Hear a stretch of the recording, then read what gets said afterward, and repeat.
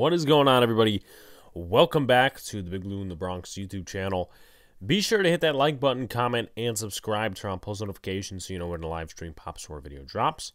Appreciate y'all coming back. Share this out as well. Give us a 5-star rating on Apple Podcasts, wherever you get your podcasts. Also, thank you for getting us over the 600 subscriber hump. Now we can focus on 700, 800, 900, and hopefully 1,000 in the future. But none of this would be possible without you guys. Much appreciated. Also, check out last night's Boys in the Big Apple episode and this morning's episode, well, really this afternoon's episode of Big Blue in the Bronx podcast with Paul Dottino as we broke down the roster, talked about some roster questions as well. So, with that being said, let's talk about the unofficial depth chart, breakdown, thoughts, and then we'll get out of here. So, I'm going to go position by position. Let's start with the quarterbacks. No surprise there. Daniel Jones over Tyrod Taylor. And, well, yeah, no surprise there. Daniel Jones is the starter for this season unless he gets hurt or he is seriously hindering offensive production. He's going to be the starter. And then Tyrod Taylor serves as the backup. No Davis Webb. He is on the practice squad. Then you got the running back position. You got Saquon Barkley as the number one, Matt Breida as the backup, and then it gets a little funky as we go back. Gary Brightwell, who had a good preseason, or at least the first preseason game he really showed out. Second preseason game he didn't play in due to injury, and then the third preseason game he just mostly served as a kickoff return guy. And then Antonio Williams, who played most of the preseason, probably most of the snaps out of any of the guys that were on the roster and are currently on the roster, but he gets the fourth seat in the running back room, followed by Chris Myrick, who is probably going to be the fullback. And I find that interesting because they had Jeremiah Hall, they cut him, and your other two tight ends, we could skip to that real quickly since we're on the tight end subject, Daniel Bellinger and Tanner Hudson. So, surprisingly, they didn't mention Myrick as a tight end. Looks like they're going to feature him as a fullback. So, interesting to say the least. On the wide receiver position, your first stringers, Kenny Golladay, Wan'Dale Robinson, and Kadarius Toney. A little surprising that Wan'Dale is the number 2 at this moment. You break into the second stringers. You got Sills, Richie James, and Sterling Shepard. Sterling Shepard could be a second stringer, quote-unquote, because of the injury. And he's coming back from that torn Achilles, ACL. I always mix it up, but I'm pretty sure it's a torn Achilles. And he's looked better in practice. He's off the PUP. So hopefully he plays this weekend against Tennessee, but I wouldn't take too much stock into the fact that he's the second stringer on the depth chart. Excuse me. Darius Slayton is the one and only third stringer for the wide receiver core. It's kind of telling in a way. They didn't feature him a lot in the preseason. You could say that about other wide receivers as well. He was excused from practice today. I'm not going to start any rumors or controversy or speculation. We already talked about the tight end position. Let's talk about the offensive line. Andrew Thomas, Ben Bredesen, John Feliciano, Mark Lewinsky, and Evan Neal. Ben Bredesen played a couple of games for the New York Giants last year, most notably in weeks 1 and 2.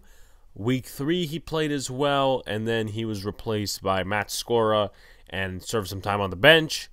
At times played center and left guard. But if he's healthy, it looks like he's going to be the starter entering week 1 against the Tennessee Titans. Then you look at the second string offensive line, and obviously there's some repeat names. Josh Azudu takes the second string left tackle and left guard names. Left tackle because he played a little bit of left tackle in camp, and then left guard because that's his home position. We don't know if he's going to be healthy for week 1. They'll probably activate a couple of names if he's not, but he should be healthy. I don't see why he won't be healthy.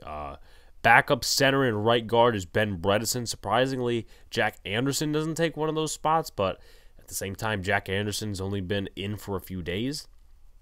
So Bredesen's been working out at center this offseason, and then obviously a little bit of right guard.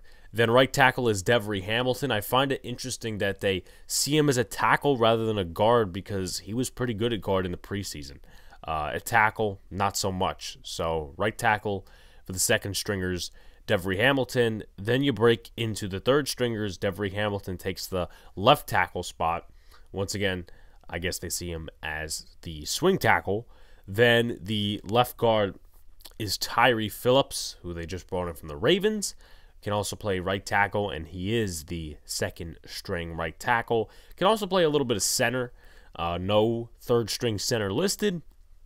Then the right guard is Jack Anderson, who can play left guard, center, and right guard. So a couple of versatile guys on the inside. The outside I'm a little bit worried about in terms of tackle because Devery Hamilton has struggled to tackle when we're looking at the tape against starters. Overall, I mean, when we played the Jets, he just didn't look so good. So that is the offense. Now we're going to take a look at the defense. Let's go move down here. Okay, do we have a good look at the defense? No, we've got to scroll down just a little bit more. Okay, we are with the defense. Let's talk about the defensive line, the two defensive line positions, and we'll talk about linebackers. Dexter Lawrence holds the nose tackle spot. No surprise there. Then you got Leonard Williams at the defensive tackle spot. Backing him up is Nick Williams, so you might as well just call that position Williams.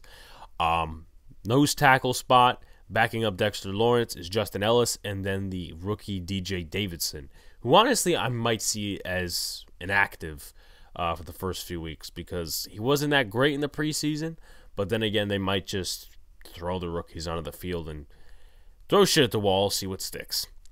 Then you look at the outside linebacker position. You got Azeez Ojulari and Kayvon Thibodeau as the starters. If they don't play this weekend, it looks like it's going to be Jihad Ward and O'Shane Ximenez.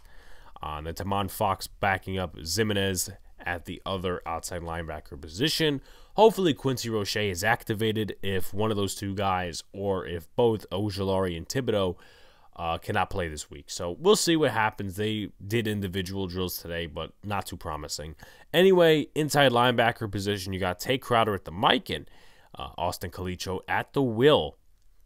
A little interesting that Calitro is in with the first two. I thought Micah McFadden would be because I thought they would just throw Micah McFadden in the fire. Obviously not. So it looks like it's going to be Crowder and Calitro starting. However, I think McFadden will still get some reps as he is the backup Mike linebacker. He is also the backup Will linebacker. Behind them, it is Carter Coughlin at the backup Mike and then Cam Brown at the third string Will. So with that being said, now let's break into the cornerback spot. You got Adoree Jackson. Aaron Robinson is the boundary corners. Darnay Holmes is the slot guy. Then, no surprise, you got Cordell Flock covering the second string boundary spots and the nickel spot. Once again, no surprise. And then the two waiver wire pickups, Nick McLeod and Justin Lane at the backup, or I should say third string, boundary spots. So that is the cornerback position. No surprise that those guys are not in front of Flott because Flott was drafted by this regime. A and B, McLeod and Justin Lane just broke in with the New York Giants. With that being said, safety position, you got Julian Love as the strong safety and then Xavier McKinney as the free safety. Backing both of them up is Dane Belton and then Jason Pinnock. Belton, obviously rookie, and hopefully he plays in week 1. If he doesn't, Jason Pinnock will probably come in. Maybe Tony Jefferson comes in as well. So that is the defense. Now we take a look at the special teams real quickly. You take a look at the long snapper, Casey Kreider, holder, and punter. It is Jamie Gillen. Your kicker is Graham Gano. And then your kick returner is Gary Brightwell, who returned some kicks in the preseason.